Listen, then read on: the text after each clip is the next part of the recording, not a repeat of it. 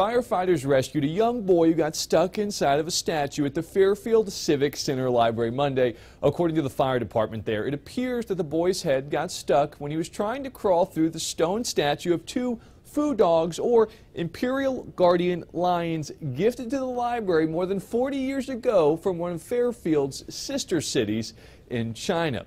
By gently chipping a small piece of stone away, firefighters were able to get the boy free without injury.